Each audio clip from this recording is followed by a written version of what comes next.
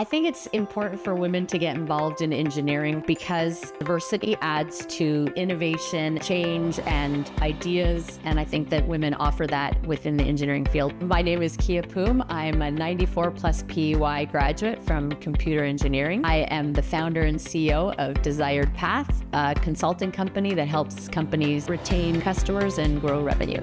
You know, this is a really exciting time in history with AI and everything that is changing so rapidly. Men and women equally play a key role in figuring out what the future of tomorrow looks like. And I think women should raise their voices and not be afraid to ask for things and get what they deserve and have earned and share their knowledge and promote themselves. So I'm so thrilled for younger women who are starting their career to continue pioneering paths forward and drive that change for women in engineering.